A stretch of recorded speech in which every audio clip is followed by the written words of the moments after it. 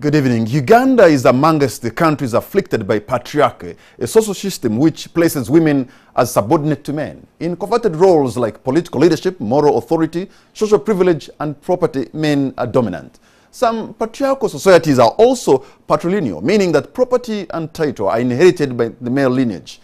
Many believe that this fuels gender-based violence. So on the spot tonight, to discuss this topic is a panel of three, including Tina Musuya, the Executive Director, Center for Domestic Violence Prevention, Godiva Akulo, the Deputy Executive Director, Chapter 4, and Joseph Kabuleta, the Senior Pastor at the Watchman Ministries. But before we do that, I have my producer is telling me we have to cross to Jinja Municipality, where right now the Electoral Commission is declaring the results of who has carried the day in the Jinja Municipality by-election. Let me go to Ginger now. A to J marked in favor of Mr. Nabeta, because it is important that he gets to the root of that, because the source of that ballot paper must be investigated. That ballot paper had the proper sequence of the names as they appeared on the ballot paper we used, and the symbols were, meaning that this was an inside job by the Electoral Commission. So having said that, I want to say that praise and glory be to the Lord, but I want to thank my team, headed by Honorable Ibrahim Samujunganda, deputized by Mr. Sam Rubega, and my chief campaigner, Mr. Francis Kasagira. You did a good job. I want to thank the voters. The trust you put in me actually has made me get indebted to you, the people, because you left the money, you persevered the intimidation, you persevered the reins to go and choose the leader you want. That shows that actually you have taken back your power and to the country, where this was a big test to all of us, because it was going to look like a reward for those who are men who raped our constitution.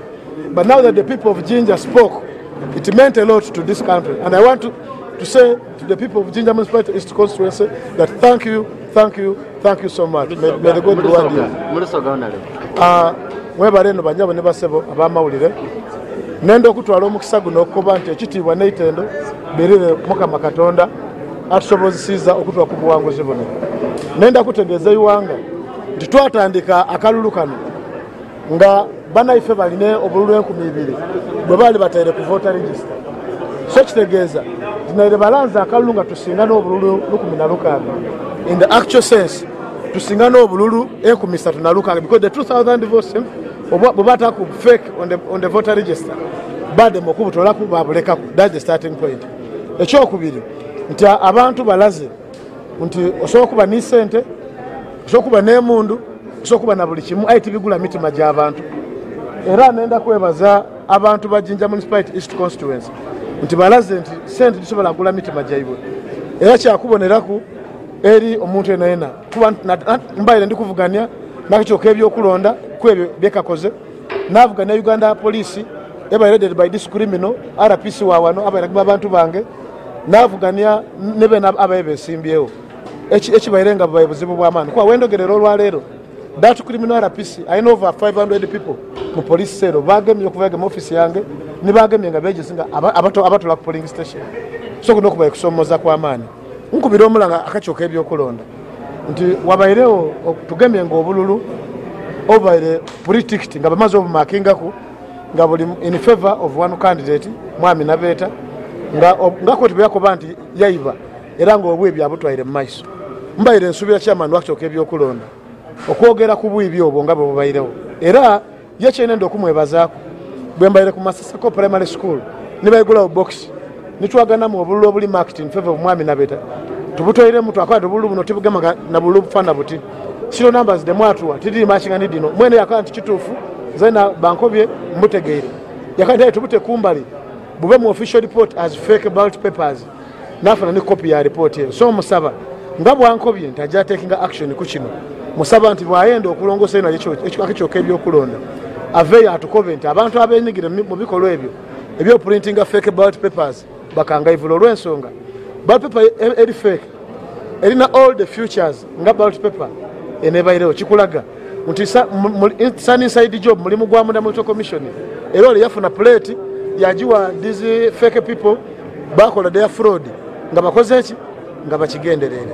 So nolwensonga eyo nenda maliriza nga nebaza abantu abajinja East nti mweriza obuyinza bwaimwe nzira kyensobola kubasiima kyensobola kubawa musobola okugumira okutisibwa mwagumibwa okukubwa mwagumibwa amaadi mwasala okweriza obuze ekisembera birala nenda kusalawo okubebaza kiti muswaziza Uganda ebaire tulingirire after abantu okugema constitution yafe nga bagigema okubasasulamu mwabose muwagira ebikola ebyakola constitution yafe mwebe nokumpuliza nimwe abamawulire nenda kubebaza ndi musimu ye muli mukoze a very big coverage kubina ebibairewo era nkobe. The Honorable Paul Mwiru there, member of FDC, I think he is giving his victory speech in Jinja after clinching that seat of Jinja Municipality East in a by-election that was contested. It was very combusted, I must say, and we say congratulations to Paul Mwiru. I hope the Honorable Nabeta will be able to also congratulate Mwiru so that we advance our democratic values as a country and the people of Jinja Municipality East. Congratulations too, because it appears this went with the minor hitches here and there, and that is a move forward. We are going into our discussion tonight, which is into looking at why do we find ourselves as a country with a lot of gender-based violence. If you go in areas of Gulu, of Busoga, but across all over Uganda, the woman is looked upon down. The woman is trampled upon. The woman is tilling the land she does not own. Perhaps sometimes even has no authority over the products that are produced on that land. So let me, before I even introduce once again my panel, I want to take you back to the Honorable Twinamasiko Onesimus. The words he spoke, even though he apologized, I suppose he represents a group of people who not only talk such, but do exactly what he said. Are the ones who beat women. Why do you beat women? Why don't you, if you want to fight, why don't you look for fellow men and you fight? It is, they call it in English, being a bully. Being a bully. Why do you beat somebody who is weak? As a man, you need to discipline your wife. You need to, touch her a bit and you tackle her and you beat her somehow, to really streamline her. Honorable Onesimus Twinamasiko there, and before that we had the president himself speak against gender-based violence, and Twinamasiko was saying it's okay. In fact, the words he said were, as a man, you need to discipline your wife, you need to touch her a little bit, you tackle her, beat her somehow to really streamline her. And that caused an uproar in the country. I suppose positive anger. Let me introduce once again my panel. I have the Executive Director, Center for Domestic Violence Prevention, Stina Musuya. Welcome once again. Thank you. I have Godiva Akulo, Deputy Executive Director, Chapter 4. And I have Pastor Joseph Kavoleta from the Watchman Ministry. Welcome to the show. Thank you. What do you make? I know the Honorable Onesimus apologized. But his words, he could have apologized because of the spotlight and the pressure that was put on him. I can imagine anywhere in this country, in a remote corner, in a remote village, the words are actually being actualized tonight. How can this be stopped, Joseph? Well, it's a cultural thing, and it's not going to be stopped overnight, that's for sure. And as you said, he apologized because he was caught. He broke the 11th commandment, thou shalt not get caught. But the truth is, the views that he expressed are common views. And a majority of the people who carry out those views do not even express them. Now, he's guilty because he verbalized them, and not so much because he does. You might find he doesn't even necessarily practice. But the point is, it's a cultural issue which has to be tackled over a period of time. And I suppose making it part of a debate such as this is one of the steps to make people, men, understand that they can be men in their homes without any use of violence. Godiva, am I getting it right? How deep can we burrow into our cultures and get out some of those negative aspects that take women back without necessarily looking like we are even destroying our own culture? Yes, but here's the thing, I don't think that we can destroy culture, because culture is how we live our lives, how we organize ourselves as a society, which means that when we discover that there are certain things that are not working for all of us, then we can adjust them. That's part of us creating culture. And I think that for the longest time, people who have been advocating for the rights of women, yeah, and for inclusion of women in society are actually giving us what we need to do to change this thing. When we say that we want to see more women seated on panels on shows such as this one, it means that we want people to see that women are capable of speaking for themselves, yeah? That goes a long way towards removing that idea, because when Onesmus says that, he presumes that women are not human beings, yeah? Women exist for men to discipline, that you can discipline a woman, which is usually a word that we use for people whom we feel we have power over, like children, prisoners, you understand? So for an adult person to be disciplined by their husband, yeah, for a woman to be beaten, that means that there's this expectation that this person is not equal to me. This person is not the same as me. So I can treat them in this way. So I think that there are things that we can do every day to rehumanize women to our society. And one of the things that we can do in that way is to portray women as human beings, portray women doing work, yeah, portray women doing things other than just the things that we assume women should be doing. Do you sometimes, Tina, feel like, and the women activists, perhaps you are even swimming against the current? I'm saying this because look in the United States, the case of Harvey Weinstein, who is a big movie maker in California, and you know, women have suffered under his leadership, but they kept quiet until this year or last year when they started the Me Too campaign, and then everybody is coming out. And yet these are women of substance, women with great audiences and stages, but they were there suffering in silence until maybe something had to come up, and then everybody, we saw the whole of Los Angeles and New York and everybody in big positions saying, even me too, I have suffered. What causes women, even in big places, to suffer in silence? Oh, well, sorry, but it included men as well. That Hollywood scandal included homosexuals who had abused women, just as men, just as much as women rather. But also, and of course, there was a lot of women naturally, but there were people like Kevin Spacey, who's there's a whole trade of boys whose lives he destroyed. Joseph, can we talk about women? Yes, and my point is, can we talk about women? yes, we are actually going to talk about women. I didn't bring that in the spirit of us not talking about, sorry, I was just bringing that out. Yeah, Tina, why would a woman of substance, a woman of valor, a woman with power who commands a global audience suffer in silence for so long? Picking on what Godiva said, it's all coming from how entrenched the patriarchal system is like, and some of the very many norms that sustain that whole hierarchy of power, the male hierarchy and privilege that really keeps very many women subdued.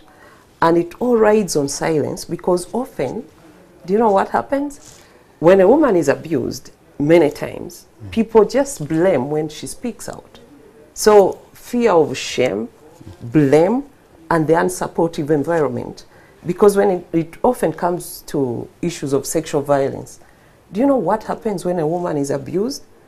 Instead of people vying for the person who has abused, they're like, oh, how was she dressed? What time was it? Was she throwing herself at this person? So the blame has been always on the victims. We need to redefine the narrative. We need to make people understand abuse is abuse, no matter what. We need people to know that women, just like Godiva was saying, and girls have equal value and worth. So when we are raising children, boys, girls, we need to help them know that each one of them is of equal worth and value. And the boys don't have a right to abuse girls. Neither do the girls have a right to abuse. So we need to make it really, really, we need to make the environment supportive for people who have been abused to come up and speak. And that's why when it comes to the example of the MP who said those shameful things, I was very happy to see that the burden was not on us, who are often the victims, women, but the entire country stood up and said, no, this we cannot have. So the burden shouldn't be pushed to the victims. All of us are responsible for creating a safe environment, and each one of us must speak out and condemn such actions, whether they are done in secrecy Or when we get to hear about them, let us listen and believe, and let's be objective rather than starting to blame the victims. Joseph, considering the utterances of Onesimus Twinamasiko, the Member of Parliament, the words he uttered and the anger that created and how Ugandans reacted, does it show that Ugandans are evolving and maybe we are more gender sensitive and perhaps we shall get there? No, we will get there. We will get there. There is no doubt about that, because a lot of strides have been made in regard to people seeing women as well capable of doing anything that a man can do intellectually and in every other sphere. But the point I was trying to make earlier on is there is that thing of privilege. When somebody is in a position of privilege, it could be a lecturer on a student, and somehow the lecturer has a lot of power, or husband on wife, or even like in the case you've heard of the American doctor of the Olympic team, yes, gymnastics team, who molested as many as 147 girls, perhaps more than that. Those are the ones that came out, and has been sentenced to something close to 170 years in prison. Now, the thing is, the act, as she said, of them coming out, one person stands out, because if none of them had stood out, that man was going to get out with it, and you'll probably still be doing that right now. But one person comes out and says that this happened to me. Then others are emboldened, and then they come out, and the way the whole thing was handled, perhaps will empower other people to come out in future if there is somebody who is abusing their privilege. But positions of privilege will always be there, which is the position, what I was trying to say even with the thing of that whole Hollywood scandal. It affects when somebody doesn't know how to handle positions of privilege, of any power, because at any one time somebody will be in power over other people. I have the power to promote you, I have the power to appoint you, to disappoint you, I have the power to pass you feet, I have the power to put you on the football team or not on the football team, and all such things. So at the end of it, you have to appeal to the good nature of society and the goodness in somebody, because Kamara is going to be in positions of authority. There's going to be a woman who is going to come, and perhaps you have the ability to sign her appointment letter. Now, are you going to behave honorably? Or are you going to perhaps look at her as desperate, she needs this job, and see that as an opportunity for yourself? So the only person that can answer that is Kamara. Okay? So now, Godiva, how do you tackle an equal power relation in a village? There's always somebody who, in most cases, it's men. They have the jobs, they have the titles, and they're all these young ladies. Perhaps you want a job, perhaps you want some help. And the person who can help you, he can abuse that position of power. There's always an equal power relation. How do you remove that?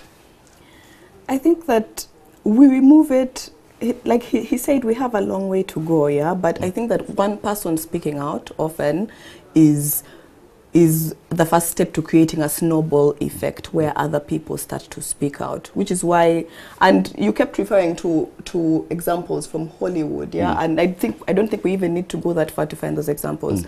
Remember just last year, Mr. Muchibi, the late, who was the owner of the St. Lawrence schools, the scandal that happened after he died, you know, all these people coming up and saying, where did all these children come from? Or recently this incident that has been happening with the headmaster, I think, in Chibuli, yeah. These things are happening, and we see them happening, because if somebody is abusing students for years, there's a network, teachers know, other students know, then the silence, like Tina said, yeah, that these things thrive in silence. So I think that, one, we need to encourage women to speak out, but we also need to encourage men to speak out. For example, when your neighbor is beating his wife, everybody hears. But it's in very rare cases that somebody will go and knock at night and say, but really, we've had this noise, like there's a drum in this house, like, can we have a conversation about this? I think that we need to be more invested, yeah, in each other's welfare. We can't continue to, and a lot of men do this thing where when they have daughters and they say, now I understand, you know, what women are going through. I think that we as a society must take interest and listen to what women have been saying, because women have been shouting about this pain for a very long time.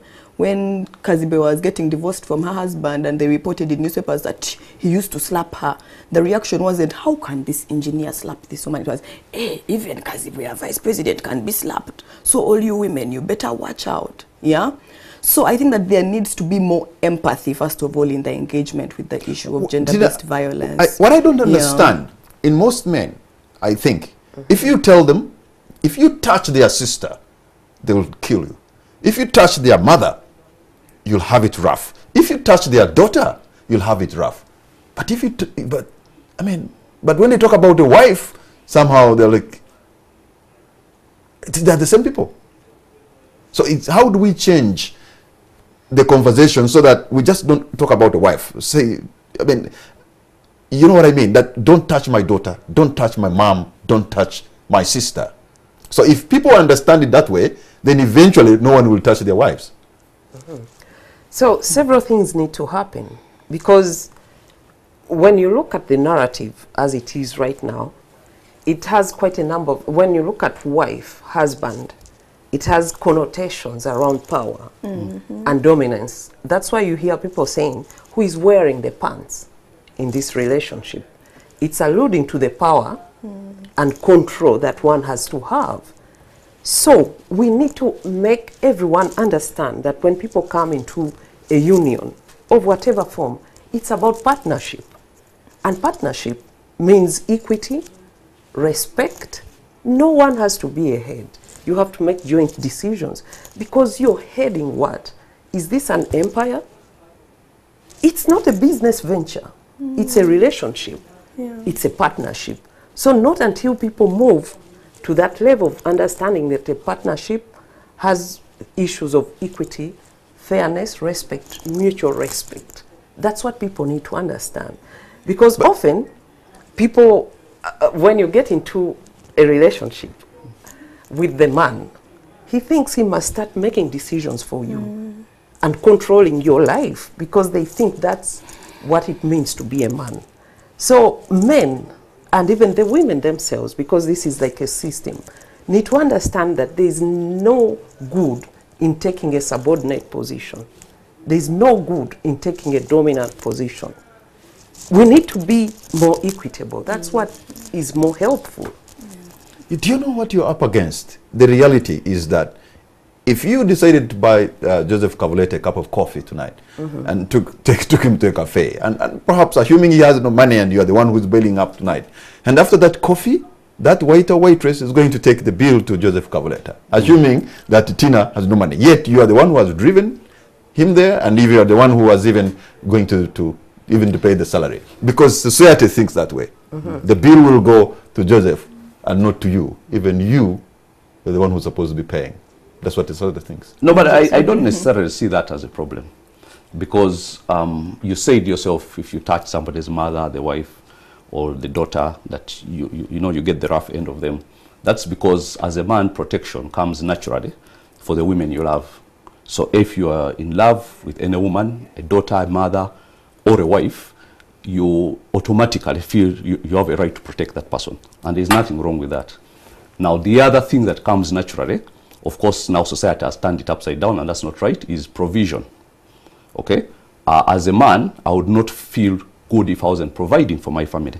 That doesn't mean my wife doesn't earn her money and what, but I would want to be the one providing, because I feel that is, it actually comes naturally. It's not one of the things that somebody has to tell you, provide for your family. Make sure that, your family is all taken care of. Now, a man who does not do that is, not even, as far as the Bible is concerned, it says actually has denied the faith and is worse than an infidel if you do not provide for your family. So those are things that come naturally. Now, if in this case, it's the woman who has the money and the waiter brings the bill to me, I'll push it to the lady and no problem. But I'll hope next time I'm the one actually who is paying the bill. Only this time I didn't have the money.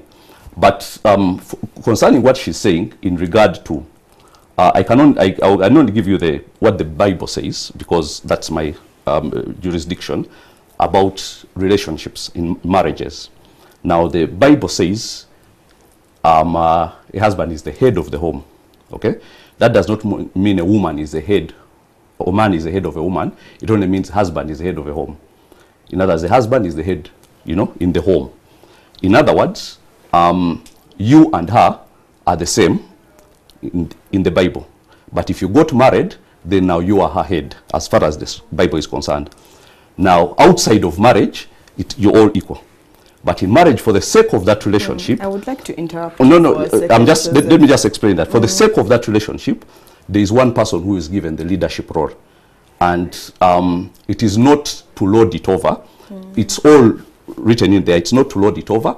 Actually, it gives specifications of how that person is supposed to lead and what is acceptable and what is not acceptable. And violence and disciplining and touching a bit and all those things are not acceptable. But the headship belongs to the man as far as... But submissiveness is acceptable. Yes, it is, actually. That's what the Bible says. That you should be submissive. Yes, and but it puts the onus first on the man.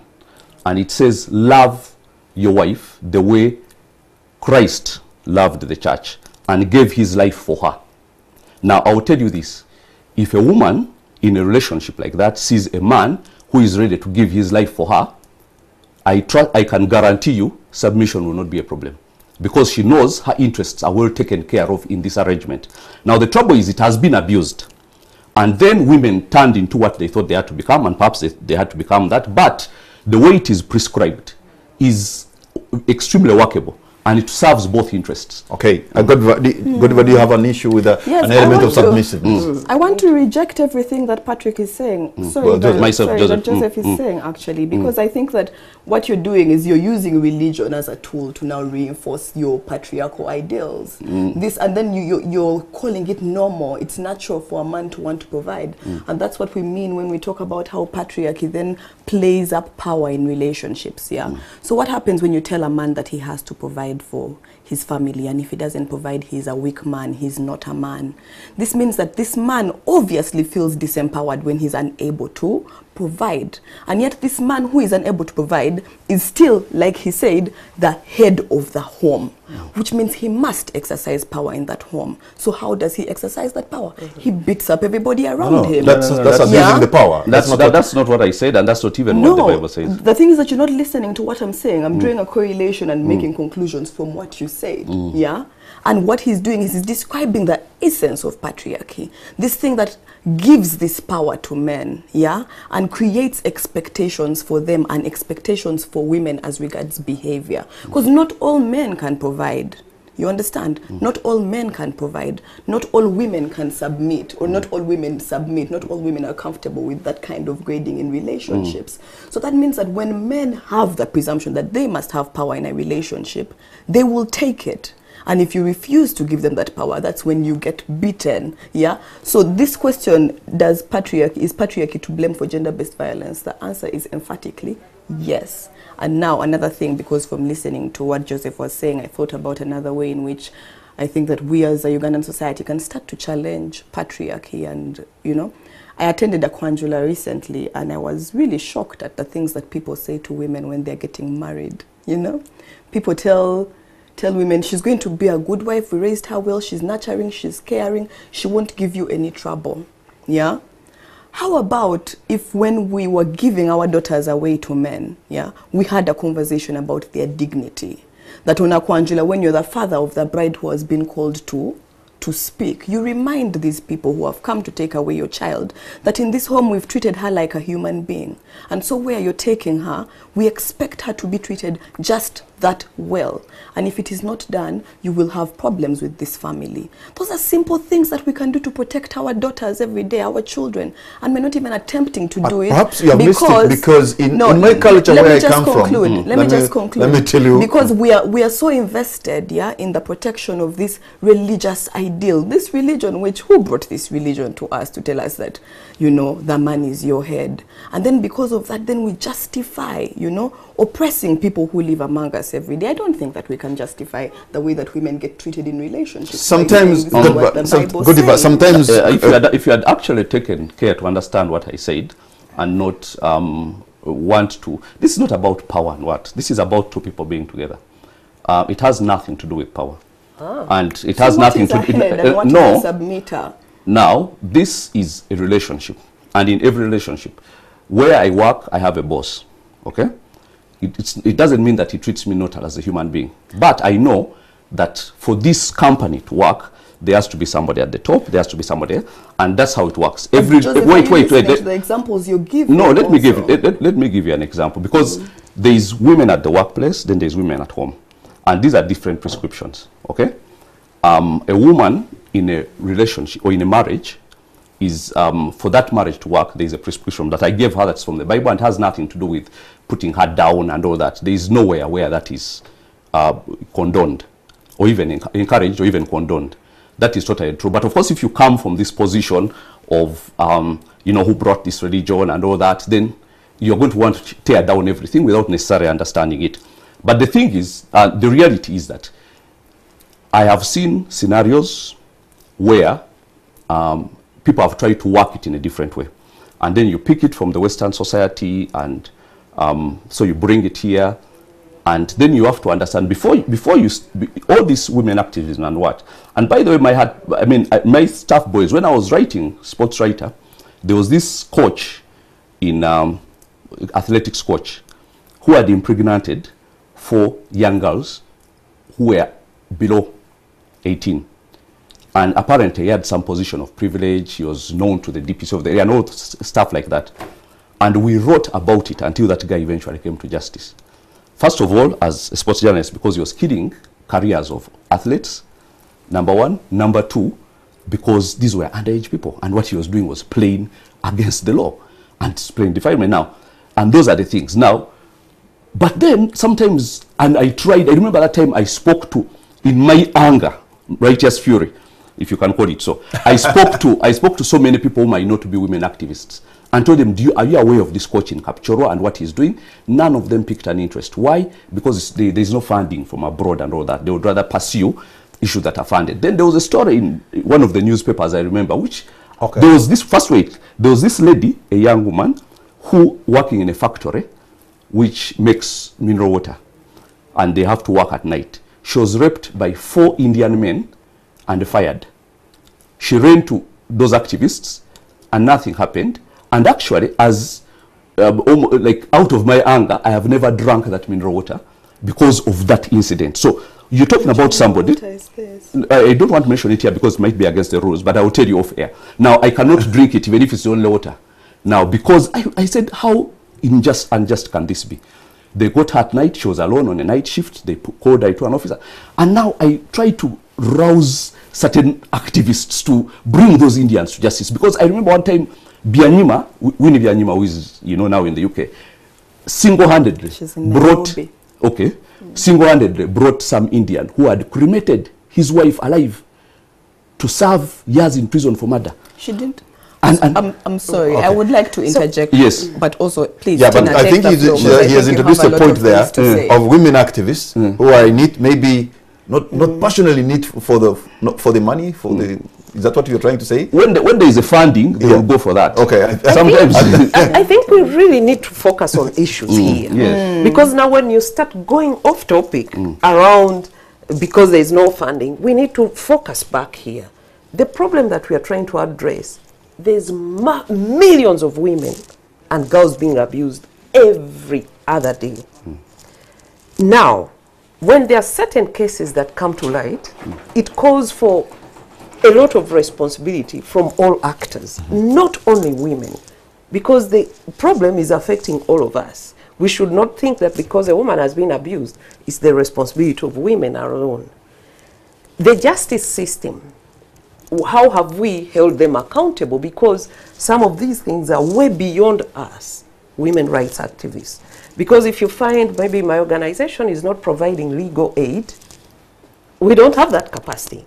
And the particular case needs legal aid, and you go to me and I told you we can't do this, but we can facilitate this person to reach the justice system. You need to know that we are going to work together to help this person resolve that particular problem, because these problems are not solved just in one day.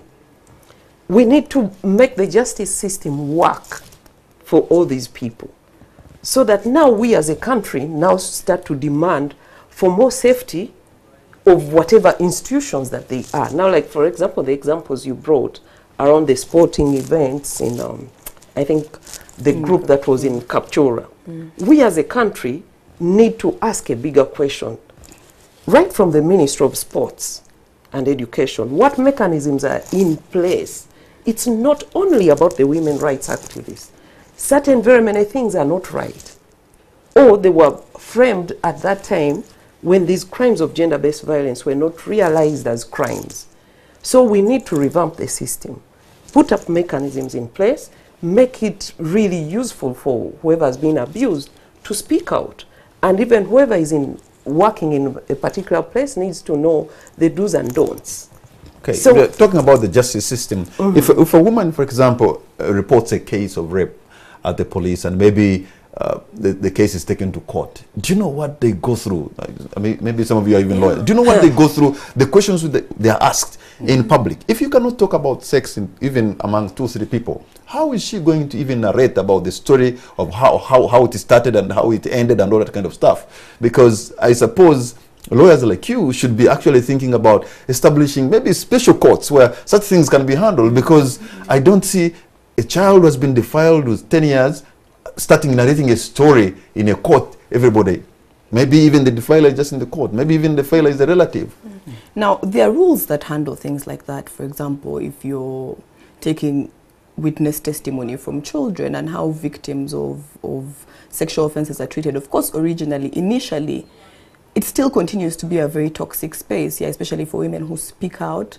But also, these NGOs that Joseph was talking about have been doing a lot of work, training people within the justice system, working with the justice law and order sector to give judges training on gender sensitivity, things of equality, and how to handle these cases in a way that is, you know, sensitive. But then also, we cannot just leave the work to these activists, like Tina was saying. And also, we cannot just leave the task to be done in only these, you know, centers of power, because at the end of the day, the clerk at the court, yeah, has a family, is part of this society, yeah, which means that if our society continues to blame women, yeah, a judge will continue to think that this is normal conduct, that a lawyer can walk into a courtroom and ask a woman who was raped about the length of the dress that she was wearing. You understand? And so we normalize these things, and then they cut across into our systems because we live in these societies.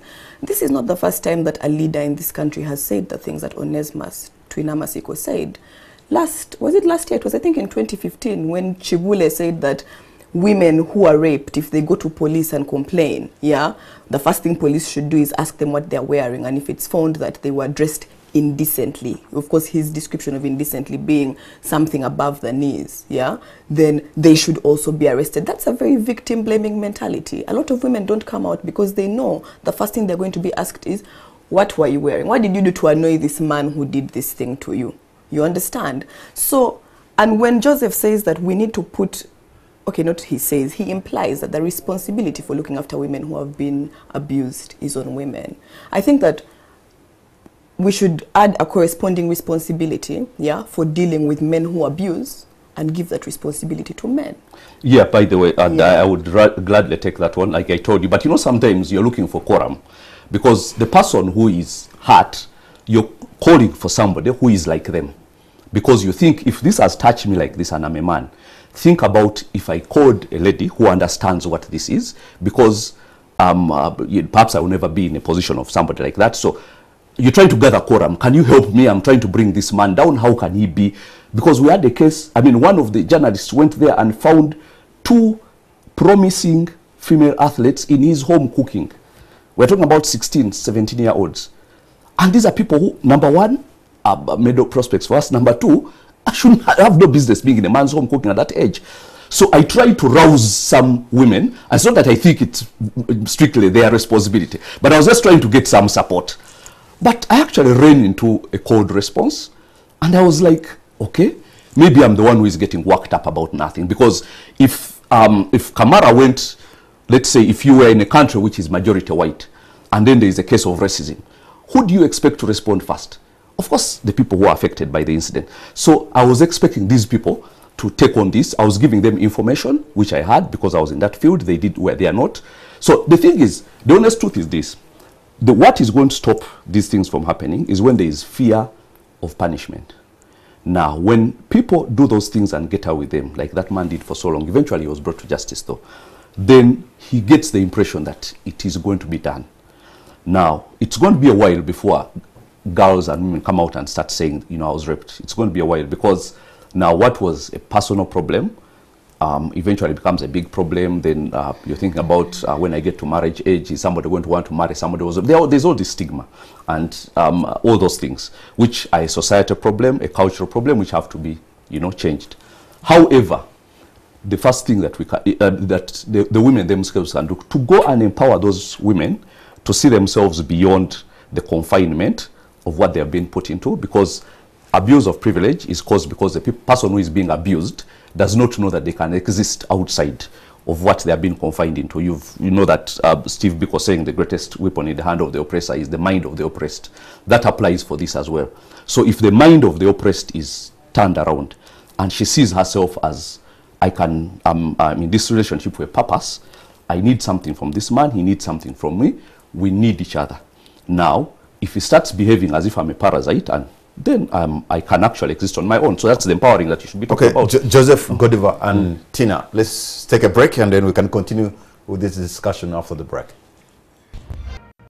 Welcome back. You're watching On The Spot. My name is Patrick Amara and my guests tonight are Tina Musuya, Godiva Akulo, and Pastor Joseph Kaboleta. We're discussing gender-based violence and how can we stop this vice in our society. I have seen, Tina, with the other women activists, you've started something that I've seen, what you call shelter homes in Busoga, that when a woman is battered and her rights are violated, and then they can run to that shelter home, and so that they run away from a husband or whoever is disturbing them. But such things that you start, they can give maybe solace for that time. Are they sustainable?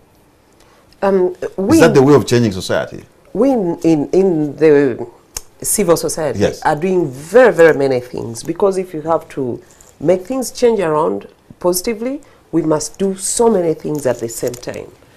Law enforcement is important. The shelters are important to give emergency support to the victims who have experienced violence. But again, we have to prevent the violence from happening. A lot of women's rights groups are doing a lot of work, working with many, many communities across this country to change some of those norms. I wouldn't want to call it culture. Our culture is a big thing with so many nice things in there. But within that, there are some norms that perpetuate, all this violence. So these civil societies are working to change some of those negative norms that are embedded within the belief system and the behaviors of these community members. I can give you an example. We are in very many communities where things have really changed. We did one of our programs called SASA here in Kampala, and now we've scaled it up to Busoga region, and now Queen and Moroto, and we were able to reduce physical violence by 52%. And this became a community, the entire community pays attention to it. Men and women, children and everyone else are within this particular effort to make sure that they never keep quiet when they see violence. They still feel that men and women have to relate very equitably and know that if they have a problem, they need to talk to someone. And then someone was talking about how some young girls were raped in Kapchora, and the society, I think, was just looking on. We need to turn that around so that the community stands with the victims. Because if they see it happen, they can even report on the behalf of the victims. They can even reach out to this person and say, what you're doing is not right. We can't accept that. Because sometimes some communities side with the perpetrators. They threaten the victim and even clean away the evidence that even if you went to the justice system, there's no evidence. Or they make it particularly problematic because with threats, they're like, they're going to kill you or you will disappear. So we need a lot of efforts, concerted efforts. Everyone has a responsibility to do something. Good, but is violence against women ingrained in our culture? Or because you seem to suggest that when you attended that function, Kwanjula, you thought at least somebody had, if you wished somebody could have given a pep talk to the man that, please, we are giving you this, but don't do ABCD. And I wanted to give you an example of my own culture where I come from in Toro. They say, we are giving you this, I'm giving you my daughter with one name. What that means, that I don't want, when she has reached your home, to say Betty the one-eyed, or Betty the one-legged, or Betty, you know, because you have cut off the eye of, you know, but I'm giving you this girl, my daughter, with one name. Meaning, do not, when she comes to your home, you know, injure her, and then the society starts calling her, do you remember the other one-eyed woman? so the culture abhors violence against women. So I think sometimes when you say it's a culture, maybe it's not true. Yeah, and that's what I've been trying to say, you see, because there seems to be this implication that our culture exists to dominate and oppress women, and people will defend it in that way as culture. Even this, when this gentleman apologized in Parliament, some of those MPs were just, you know, there was a very jokey, you know, atmosphere around the things that he said, because a lot of them agree with the things that he said, yeah? A lot of them think that the things that he said are normal and okay. And that's because we've normalized, we've made it normal. In your activism, have you met a woman who thinks it's okay to be disciplined by her husband? Yes, actually more women. And can I speak more to that? Yes, please. In a lot of our community work, yes, we had women say these things. And I took particular interest to ask them why they think that beating is a sign of love. Then these women say to me that, you see, when the man beats you, he will start to do so many nice things. He will apologize because unfortunately, people think men don't apologize here in our community. He will apologize, then he'll buy presents, then he'll spend more time with the woman, help even with the domestic chores because he's trying to make up. So for them, the beating is a bridge to the very beautiful parts of the relationship, which they are often not, exactly. So we need to help men know that, you know, I hate it when people start saying women are emotional. Human beings are emotional.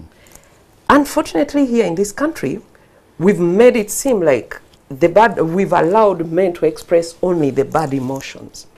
We need to make everyone know that men can express all those nice emotions at all times, and they don't have to beat for them to switch on the nice The real emotion. solution is going to come from men, teaching men, because they are always going to be in our culture, they are always going to be in a position of privilege, because especially in the rural areas, it's going to be a while before we get to a place where perhaps women earn or those things more than men. However, if you train in other aspects, so however, if you train the men to understand, now from my experience, men who get violent do so because they do not understand women. So, but also let's not get too drawn out. After all, the president was advising against domestic violence. That's a good step. So we have one man saying the right thing, and he's the head of the nation, and another one who is just one of 400 MPs saying the wrong thing. So let's just say it's not that. But the point is, it is going to have to be training of the man to understand how women are, that women are different. Now, these are things which I myself have had issues with. You go through single-sex schools and you do not have encounters with women. Perhaps the first time you start having real encounters with women, you're seeing them sexually. So at the time when you could have understood the differences between a man and a woman, you were only among men. So when you get into a relationship, you meet this person and you love her, but you kind of inwardly expect her to respond the way your male friends respond to certain things. And then she does not, because that's not how she's wired. She's a woman, she's not a man. Now, so I sat with my friends and they would say, I don't know what's wrong with men, I don't know what's wrong with women. And actually I would echo that same thing. We don't know what's wrong with women, we don't know what's wrong with women, and it's like something is wrong with them. Then I went on a study and I discovered that the only thing that is wrong with women is that they are women. And there is nothing wrong, because we are judging them by male standards. No, you are not understanding what I'm saying. We are judging women by male standards, and naturally they fail. It's like judging fish by how they can fly. So when you understand who women are and you understand how to relate with them, domestic violence boils away, because then what the woman does, which is different, you see it as actually complementing. What is that understanding? The thing is to know that she's not like you, and God made it that way. because she's supposed to complement what you're not, and you're supposed to complement what she is not. So together you feel, you know, you kind of fit in. Now, if you expect a woman to behave like a man because all you've ever had through your raising was men, you understand? So you don't understand how... You're born of a woman, raised by a woman. No, but that is your mother. That's different But from... it's a woman. No, but the point is that peers... Now, you see, that's why when boys go to single-sex schools, actually they kind of tend... single-sex schools, they kind of tend to have... and I'm telling you something that has happened to me, okay? And that led to a scenario in my life, and that I learned a lot from, okay? And even put my writings in a book, because I know that I made all those mistakes until I sat down and started to understand what is a woman, how different is she from me, and actually went to a woman and I told her, why has this happened in my life? Why did I fail in my marriage? Why is this? So she starts telling me, these are the priorities that you should have taken care of. And in my set of priorities, which I thought I was doing well, when a woman gave me hers, the top 7, I was scoring almost maximum 10%. But what I thought were the top, I was doing well. But actually in her world, they were the least important. So then I started putting these things together. And then I understand the complexities of how different they are from us and how that is not a problem. It is actually a solution. Then the violence goes away. So the solution to violence is in the man, training the man. You don't have to exert yourself using force. You don't have to exert yourself at all. This person is there for you and you're there for her. And together, you cannot live a proper life without her. So you need her, she needs you. So in other words, Tina, the way how we groom our boys, how we groom our children is going to matter in having a generation that at least is free of gender-based violence. Yes, that's part of the solution. And for me, it shouldn't only stop at grooming from home, but also outside there, because, as Godiva was saying, the tools that keep all this oppression is alive is still everywhere. Look, when you go to school, there's a culture that makes it seem like, for my colleagues who went to mixed schools, I went to girls-only schools, where we were meant to believe that girls are as able as the boys. For the ones who went to the mixed schools, I was told, I don't know how true that is, that while they are there, the inferiority, you know, like they grade. You girls, you can do this. No, don't, this is not for you girls. Then the boys are put in leadership positions, you know, trying to script on their mind that boys are leaders, you are subordinates. So we need to change that within that education system. And then even when we go to the workplace, when people see a man and a woman, they always assume that the man is the boss. And the woman is the one going to serve the tea and do the gender roles still in the public space. We need to change that kind of thing again. And that's where I think as government needs to invest a lot in this particular issue of gender-based violence in terms of making sure that laws are implemented, all services. When you look at the agricultural system, a lot of women are being oppressed. For us who work up country, you'll find, as Kamara was saying at the beginning of the show, a woman grows her crops, the crops for the family, but she does not even own the harvest, because the man who thinks he's the head of the family has the powers to sell off the harvest and go and drink the money away or marry other wives. The whole community is watching and saying, but it's his land and he has decided. They are accepting that injustice. So when it comes to all sectors, we need to be doing many, many things to help them know that this violence is even hurting everyone. It's not only hurting women. We are keeping backward. What do you make of women in positions of leadership who have reached there using the affirmative action advantage, and yet they seem, some of them have stuck there for maybe 20 years, and some of them have not even tried to nurture or even help the woman in the rural areas, but they have just helped themselves? Have they? I think that, one, Museveni has stuck around for more than 30 years. Nobody is telling him to leave space for other men. So it's okay also for them to do the same? I'm not saying it's okay.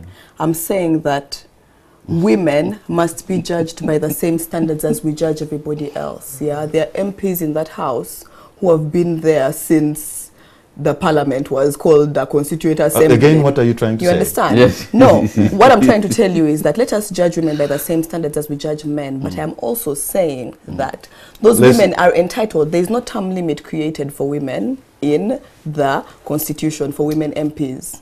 MPs are allowed to run for as long as people are electing them. So the expectation that women MPs should be there for a certain period of time and then leave. I thought the whole idea was that you build your capacity, at least 1 or 2 terms, and after that you can just go for adult suffrage and compete amongst men, and other people also come on board. So you create a critical mass of women who can change the country. But I think if we are to go in that space, we need to have the same standards for the men and women who are in that space, so that they all have term limits and go away and create space for others. But if we think that the men can stay as long last, but women must exceed. No, and thank you, Tina, because I think that just to finish, just to pick off from what Tina is saying, and this is what we are saying about changing wasn't affirmative action meant to create sort of capacity? Affirmative action was meant to cure the injustices created by our history and our society, how we view women, how we've treated women. That historically women were not educated at the rates that men were educated. So the curing of the injustice is in perpetuity in this one individual? No, it's not. But what we are saying is that the critique of affirmative action cannot be based on the behavior of particular women who have benefited from that system. That the critique of affirmative action must be about the ways in which it has failed to deliver what we said it should deliver, not about the behavior of Isn't that what he's trying women. to ask? That perhaps it would have delivered more if after 2 terms somebody goes for adult suffrage. Now you cannot put the same law on men, because men all go for adult suffrage. There is no, you know, so in other words, we're not saying get out of parliament. I'm just trying to rephrase this question. We are saying now go and compete with men, since you've had a kickstart of 2 terms. Let a young woman come and be the woman MP. Actually help her to stand up, so that way perhaps you have 70% of the parliament women, rather than, you know. Can I say that the attitude that informs that question, Patrick, is the same attitude that informs the assumption that women's issues must only be handled by women. You understand that the only people, why don't we ask these men MPs also, just to correct you, everyone is voted by universal adult suffrage, including women MPs, yeah? Women MPs are voted by both men and women. They're not only voted by women. So that attitude that expects that women's problems are unique, women's problems are not society's problems, you understand? And that's why we get siloed. That's why we shall complain about women not being included in conversations, and then they'll only call us to come and participate on a panel when we are talking about violence against women. And yet women, we can ably talk about other things as well that are not just things that affect women, you understand? So I'm saying that the attitude behind that question is the same attitude that informs that kind of approach to the doing of women's work. And so we should be very careful of it. Mr. Kamara, I am a solution-based person. And I know the problems of a male child. And I know that young children can be brought up to be taught how to treat women well, respectfully, and with dignity. And I actually go out to do that. I'll give you an example. On Women's Day, I was in Jinja at a school teaching boys how to be people of character. And part of that is, you know, there are certain things you do as a person of character. And violence against anybody, especially not against women, especially against women, is not one of those things. And grooming them at an age where they are still impressionable. So that when they grow up, because that boy there in a secondary school is going to be a husband, not too many years from now. So how he treats his wife will be based on what he's taught. Now, I go to schools, actually, and that is my one thing. And it's all that character. This is what people of character do. This is how you treat women if you're a person of character. This is how you treat your wife. This is how you treat, you know, the people under your care, men or women. So that person is going to be a lecturer tomorrow. And if he's a person of character, he's not going to hound somebody out of good marks just because he wants a favor from them of a sexual nature and things like that. So what I will do is practical. it will just be about going and changing people when they're at the impressionable age to make sure that they become better. Because if I at that age had somebody speak to me the things that I'm now speaking to other people, it would have saved me a lot of trouble in my adult life, in my full adult life. So that's all I will do, and it is and it's something I'm willing to do, and I've started doing, and I do it all the time. So, and I'm open to going to talk to boys, because I know that's where the problem comes. And it is not now, it's not going to go away in the next 20 years, that apparent privilege of men. However, if the men are in positions, because it doesn't even have to be in a marriage, everywhere, if those men are men of dignity and character, then we have nothing to worry about. Like I told you, there's going to be, if Kamara is in a position where he can sign the appointment letter of a young, beautiful girl, is Kamara going to behave as somebody of character, or is he going to misuse that privilege? Now, that depends on if Kamara listened to Kableta when he was in secondary school. I'm joking, but you get my point. You know, at the beginning of this conversation, I gave you an example that even a man who violates the right of a woman, if that woman was his sister, he would say no. If that woman was his mother, he would say no. If that woman was his daughter, that would never happen. But why the wife, Joseph? Why not protect the wife like you want to protect your mom, your sister, or your daughter? It's a skewed, but by the way, of course, a few spill over, but I get your point. It's a skewed idea of what marriage is. And it all comes down to who that person is. Now, there will be people, even a tyrant is going to, even the worst tyrant in the world, there are going to be some people who are beyond his tyranny, who are protected. Okay? But everybody else out there is going to be, you know, at the receiving end of that tyranny. So this person, for the mother, sister, daughter, will be protected. But if he's a tyrant, there's going to be somebody there who's going to suffer that tyranny. So the best thing we can do is teach him how not to be a tyrant. Teach him how to manage his anger, manage disappointment, manage positions of authority, because the chances that he's going to be there, and teach him how to manage the opposite sex, because he's going to come in contact with them at some stage of his life. So just because these people are spared, I mean, think of any tyrant you can think of in the world. Even Shaka Zulu was, you know, killed. So, I mean, his mother was protected, but nobody else was. Why? Because of his childhood, because of what he went through, because of those things. So some of these, you know, these people who are perpetrators of this violence were first of all victims. Okay. And you have to turn that away, because there is this man who saw his father doing something, who perhaps was, you know, mistreated in this way and all these things. So before somebody is in a villain, usually they are first a victim. So you have to arrest them between that place of being a victim before they become a villain, and teach them that, okay, we know this happened in your past, it wasn't good. However, now you can stop that chain. You don't have to inflict violence on your wife just because you saw your father doing it to your mother.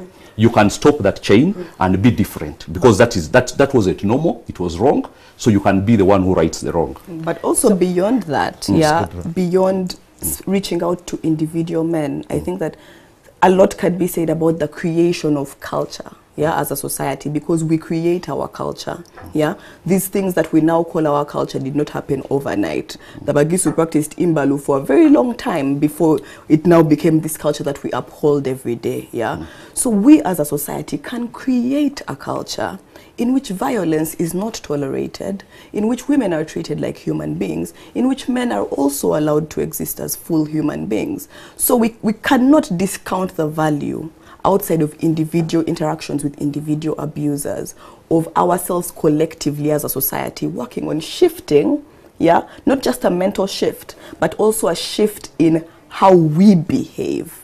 It has to start from all of us. It really has to start from all of us. It can't be from the perspective of, okay, now one person is going to go and talk to these 5 men who have abused their wives. But these men are still going to go back into a society where if you don't beat your wife and she disrespects you, people, how can you allow this woman to talk to you like that? You understand? So at the end of the day, society reinforces these things in the ways that we interact, in the things that we rebuke men for doing, and the things that we don't rebuke men for doing, right? So I just want to make the point of one of the solutions, one of the things that we can do towards curing this problem is actually the creation of a culture around the respect I for want to women. know. Tina, just before you come in, Tina, isn't the problem really on economic, resources, and an equal power relation towards how you can manage those resources? If we put economic means in the hands of a woman, resources, perhaps that could reduce the friction that we see. So again, several things need to happen. We need to go beyond the individual engagements, because as Godiva is saying, there's a lot of systems around every individual that is maybe they're believing that they have privilege and everyone else thinks that's normal.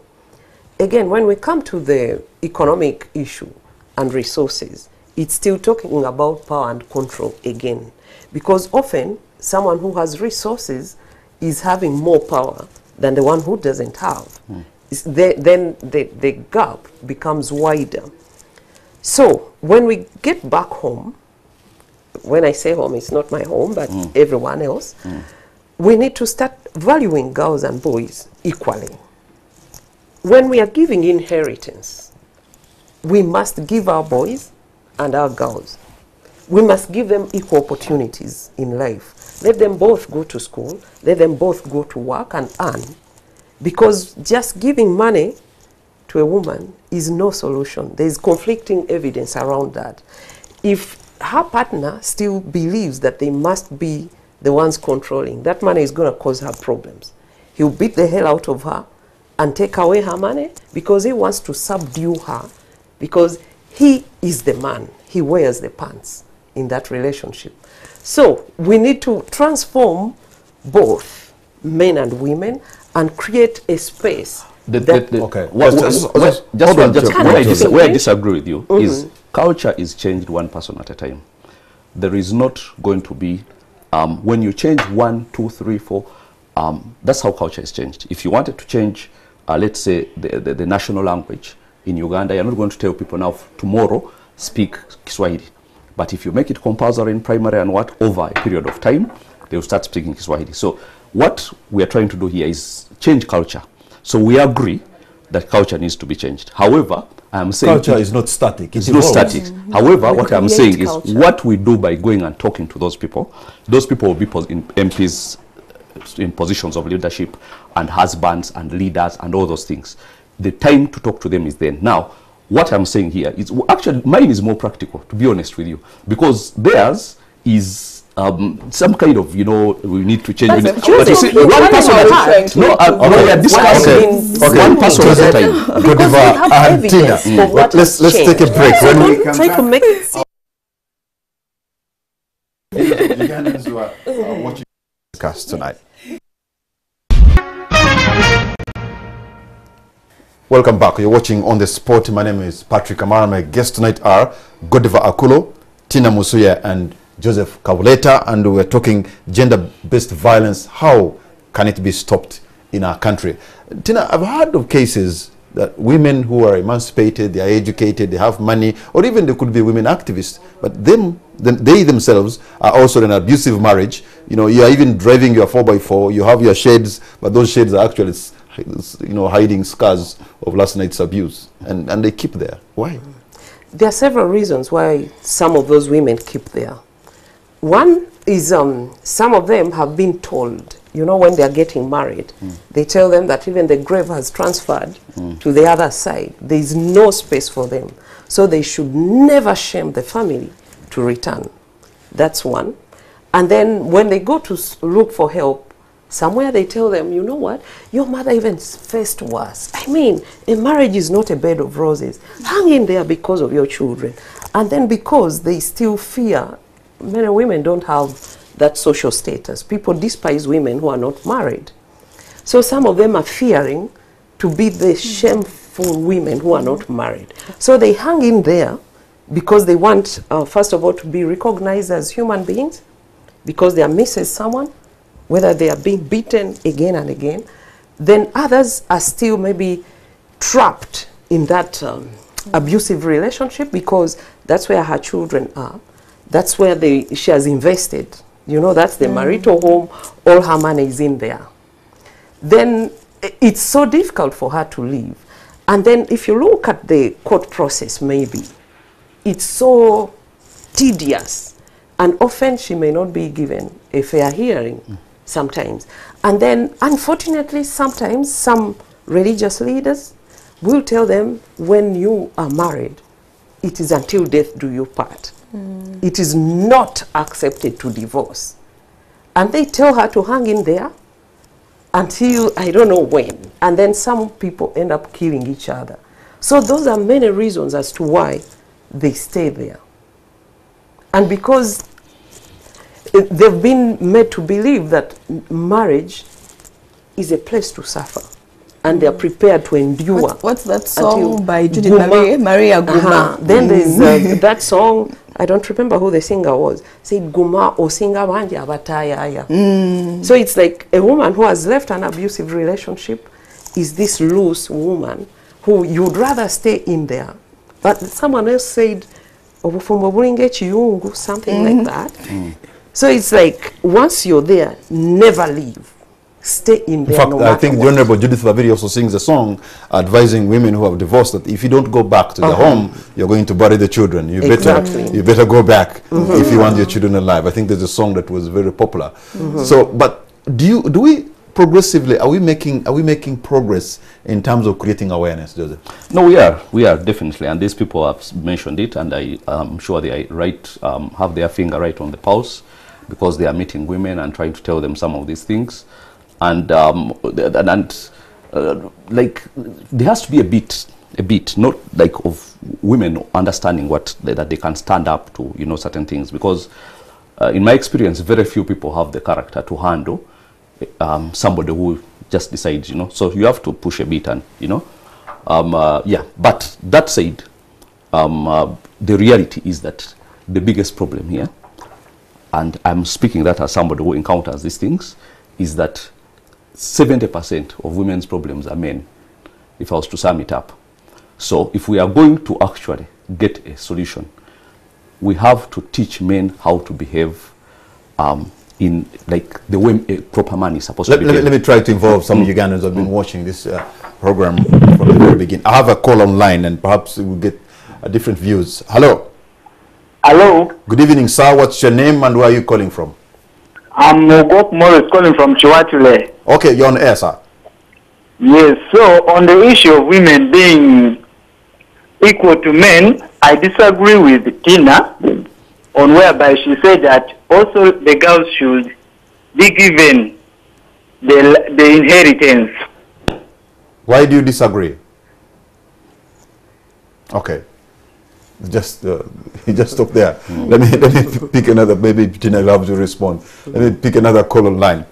Hello. Yes, please. This is Simon. Simon, where are you calling from? I'm calling from Amutungo. I just wanted to say yes that basically I've noticed there's a huge generation gap in the discussion, because I am 23 years old, and we kids of the 90s generation actually celebrate women. I've been in schools where, for example, women have actually been empowered, but the biggest challenge that has not been addressed is that what happens when women are in power? Because it seems to me that women are starting to criticize men as if they are devils, but no one looks at it the other way around. Because I can give you a scenario like at school.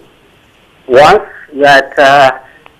when a young man slapped a fellow lady, the man was expelled immediately. But once a young girl or the same age bracket abused a man, it was forgiven and taken very lightly. Now, just like Mr. Kableta said earlier, men and women are differently. Now, women don't take physical abuse lightly. But however, men also don't take psychological abuse very lightly. So it has them very differently. Thank you very much. Thank you, Simon. But probably I'm going to pick two more calls and then we'll respond in the studio. I have a call online. Hello. Hello. Hello. Good evening, sir. What's your name and where are you calling from? John Paul. I'm calling from Kampala. John Paul, you're on air, sir. Thank you for the show. However, I note the following. Yes. That we don't need to repeat certain things. For example, we know that society has been disadvantaging women. We can go even to Saudi Arabia, other countries. That's not what we have to discuss about. We should be thinking of how do we help the society coming ahead, and which are the driving forces. One of it is the family. Strengthen the family and create change there. And the other one is the church. I was disappointed when one of the panelists said, who brought religion? Because I think as I grew up, I've been to church. They preach basically what brings peace, harmony, and that continuity. So I would think let's focus our strength on institutions that can change the person who is born tomorrow. You may find the people who are violating the rights of women are also actually serious churchgoers. It is true, but I wanted to say that we belong, for us who are alive right now, we may have to accept that we already belong to a generation that has lost an opportunity. And we cannot keep lamenting within ourselves. Let's spend time on helping a generation coming ahead. Okay, that's why that woman is being told, stay in that marriage. Because if you ask, where is the site B? Where can she run? To the US? Because she has to complete her life. It's already a mistake in life. She will be told to see some bit of peace. Cling there. But let's focus now on our children. Which are the driving forces? Strengthen the family. Strengthen the church. That's my submission. So we forget about the adult women. I mean, we have to appreciate that their generation is a bit unlucky. Yeah. Everyone must be. Okay, thank you very much. Let me pick maybe the last call online. We have a call online. Hello. Hello. Hello. Yes, good evening, sir. What's your name and where are you calling from? My name is Enoch. I'm calling from Mutunga. Enoch, you're on air, sir.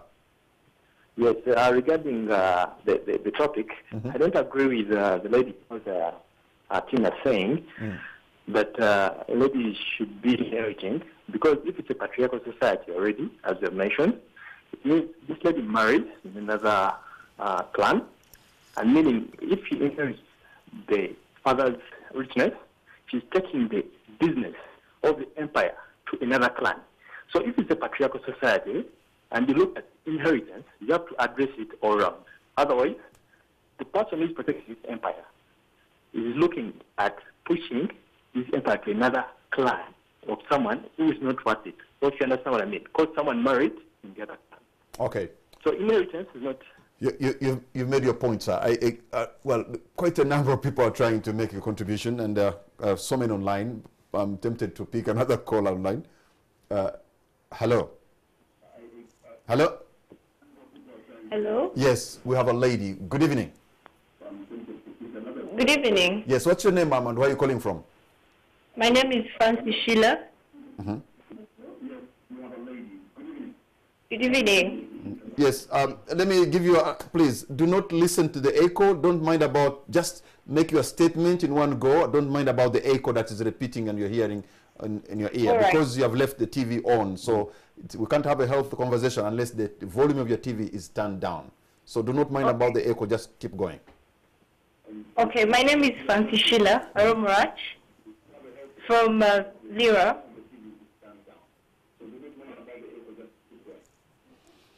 Okay, my name is Francis Sheila Aromrach from Lira.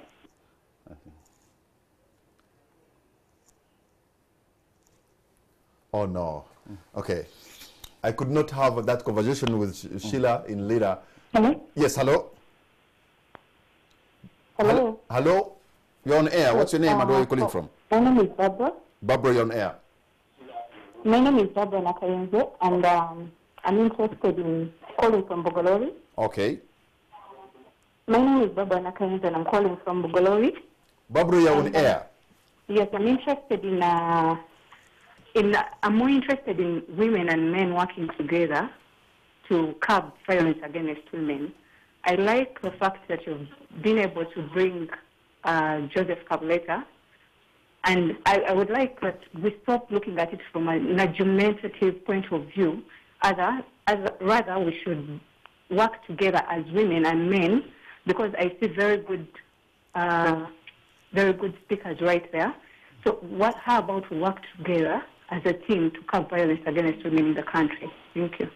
Thank you very much. I may not be able to pick any more callers. So, yes, maybe you'll go for, there was a question for you, actually 2 questions, people who disagreed with you, Tim. So I would like to let everyone else out there know that the standard should be we are all humans. Men, women, we are all humans. And therefore, we need to be having the same privileges and same opportunities. Wouldn't you really feel good if your mother also had an inheritance to pass over to you as their child? And we need to come away from this